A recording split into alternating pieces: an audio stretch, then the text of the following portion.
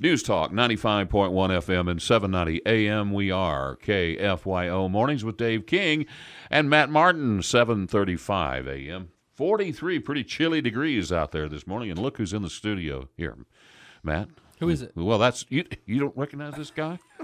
Everybody knows Eddie McBride. He's the president and CEO of the Lubbock Chamber of Commerce. Good morning, Eddie. I remember last time he was here, he was talking about barbecue. Barbecue, Matt. We did a good job. Dave, good morning. Man. Yeah, that was a good barbecue we had. I'm just going to say it bothers me a little bit that Chad was a judge and I was not. We should have talked about that. Chad's been there a couple of times. I think he enjoys himself rather well. So Well, Chad. Now you know Chad just hardly. You can't hardly get Chad to eat anything. You know?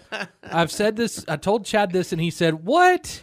So, but I'm going to tell you this: my palate for barbecue is much better than Chad's. I know good barbecue from bad so much better than Chad does. Well, we'll have to get you in there next year, Matt. Remind me. Don't let me write it down and say Matt needs to come be a judge. Now we won't replace Chad.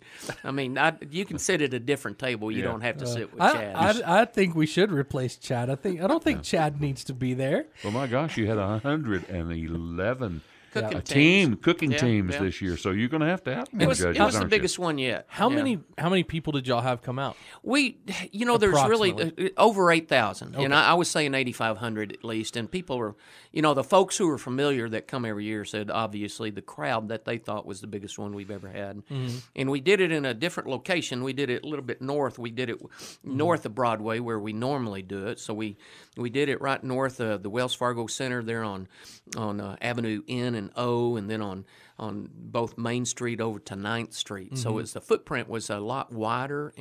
So people were a little more spread out? Yeah, more spread out, but still folks were complaining because there are crowds at the different cooking teams getting something to eat, and then there are crowds that gather together in the middle of the intersection and stuff, and so people still complain about the fact it was too crowded. So that's a nice problem to have for us. Exactly. I intended to... And there was plenty of food. Plenty of food. Yeah, plenty of food.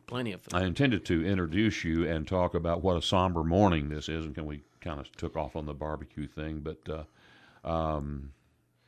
your thoughts about what's going on, of course, at Texas Tech with the police shooting. Yeah, Dave, I think our condolences out to the family of the officer, obviously. The Texas Tech Police Department, the campus, and the community in general are obviously in a state of shock, and we want to pass out our condolences and our thoughts and prayers both to the family as well as the Tech Police Department and the campus. We know what a somber moment this is, and it's a tragedy. Bringing it so close to home, it's just so sad. Obviously, the unnecessary loss of life, but what a great reaction on behalf of our law enforcement folks to get the suspect as quickly as they did.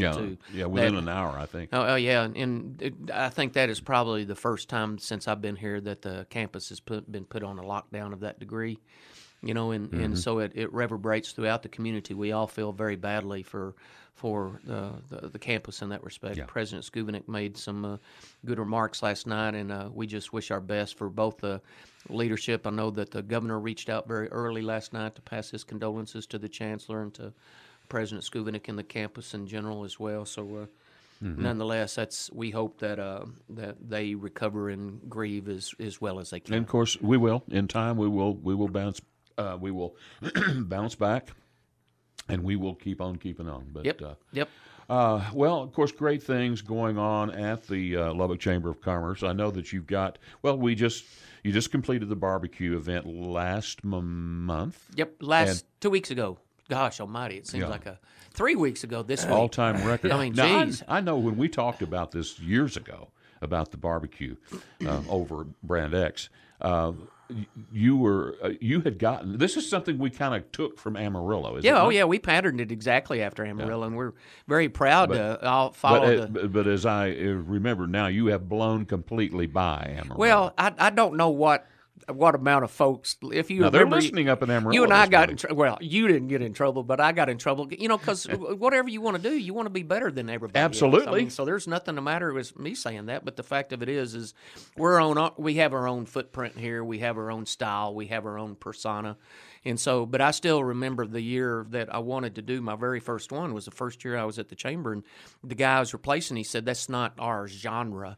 So I went back to the office and got my dictionary out and looked up genre, and I said, this guy's nuts because this is our genre. This is what Lubbock's all about. This is freaking West Texas. Barbecue, beer, and music. It can't get any better than that. So it's been fun, but I think in celebrating downtown, I think the things that we do down there, I think is really attractive to recognize the importance of that. What do you got coming up? We got this is busy time again. This is called Chamber Fever seasons, and next week we get to celebrate our Hispanic heritage.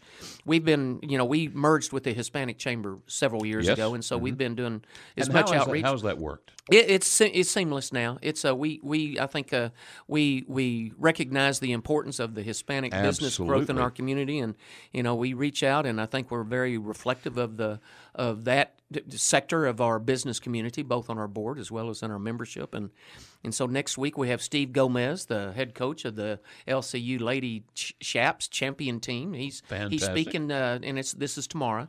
And again, what we're recognizing is the fact that how important Hispanic businesses are to our community. But then next week, a week from tomorrow, we celebrate the harvest.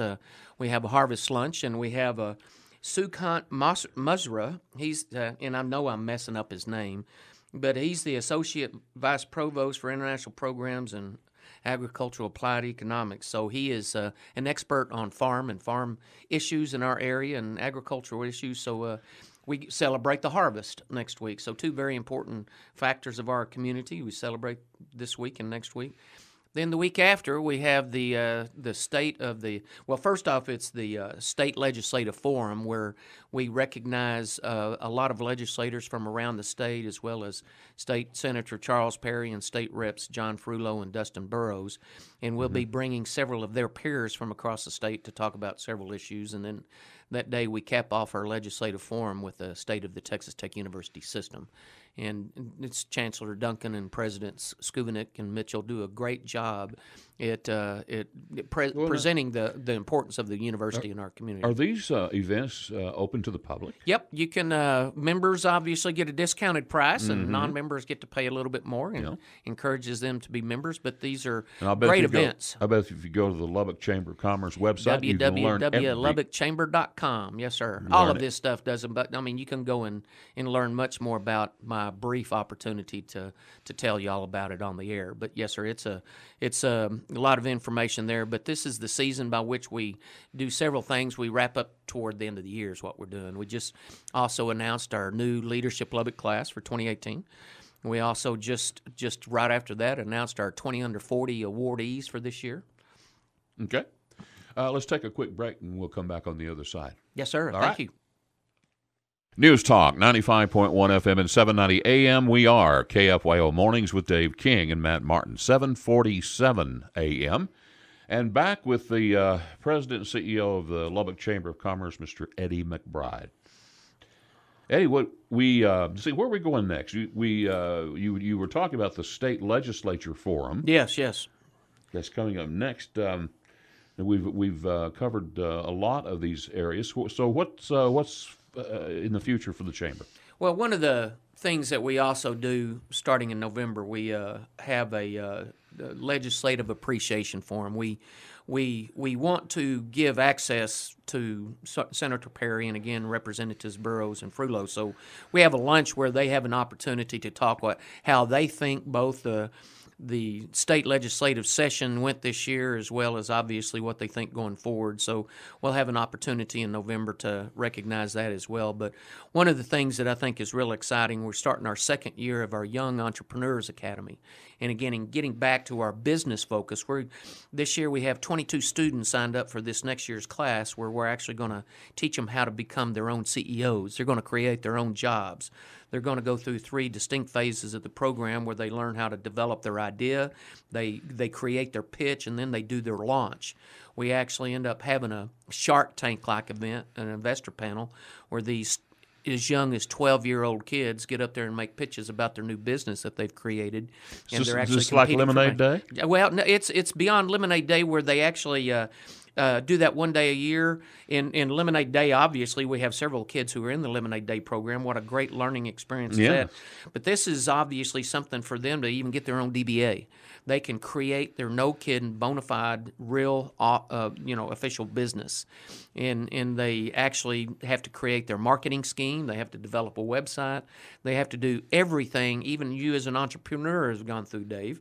So it is a pretty cool opportunity for us to teach young people about how to obviously create jobs and create businesses. So we're getting ready to start our second program. So that's a real cool thing that we ought to bring some kids in here sometime and let y'all talk to them in the future after they get started in their program. Y'all would get a kick out of that. That would be interesting. I'll bet there's some good ones. Oh yeah. So it's fun. So as far as the Chamber of Commerce, I know that we've had you on before, but I don't think we've ever talked about if you have a business in Lubbock, how do you become a part of the Chamber of Commerce? The application process is most folks, you can sign up online, and because we are a membership organization, businesses pay us dues, obviously, to belong. Mm-hmm. And what that does is that obviously pays for both the salary of the staff as well as for all the logistics and planning efforts that we do on their behalf. Mm-hmm. So all you have to do is lubbockchamber.com and do it that way, or call down to our office, 761-7000, and ask for Brenda Richardson. And Brenda Richardson, who is our business development coordinator, would be glad to extol the virtues of what their businesses and what they can get from their membership with the Chamber. Well, and some of the advantages, I think, Matt, of the Chamber, and tell me if I'm wrong, Eddie, but it's the networking. Oh yeah, that's you have these Chamber events. What, every week, every other week? Oh, we have they're mixers. Yeah, we have business after hours, which is there you go. And we have those every 2 weeks. And again, at some chamber members' business. That's right, and you get to meet other. Networking is probably one of the basic functions of any chamber in the world, as far as offering the opportunity for business relationships to be developed, and so that's what the strength of any chamber is in that regard. Okay, and then as far as the Lubbock Chamber of Commerce, how do they connect with other chambers or the national? Because Chamber of Commerce is a national organization, right? Right. There's several, and then there's the Lubbock Chamber of Commerce. Is the Lubbock Chamber just part of that, or how do they work together? Matt, starting with the national level, the U.S. Chamber of Commerce obviously is the big business, and they got a lot of small business too, but they have millions of businesses in the U.S. Chamber, right? And they do national level, obviously federal advocacy and national support of businesses as well. Then we have the Texas Association of Business, which is the state Chamber of Commerce, and they look at things more on the state level. They look at federal impacts on what hurts business, but and then we on the local level obviously look out for all the things from both what goes on at City Hall, what goes down in Austin, and what goes on in D.C. as well. Yeah. Now, you can also be members of the State Chamber of Commerce that look out specifically for state issues, and then the U.S. Chamber of Commerce. All of us have a different level of business education, advocacy, as well as membership, the networking opportunities to meet other businesses, to conduct business as well. Yeah, but as far as the Lubbock Chamber of Commerce, what y'all are looking at is at least the way y'all look at things is locally, and that's to take care of things locally, politically locally.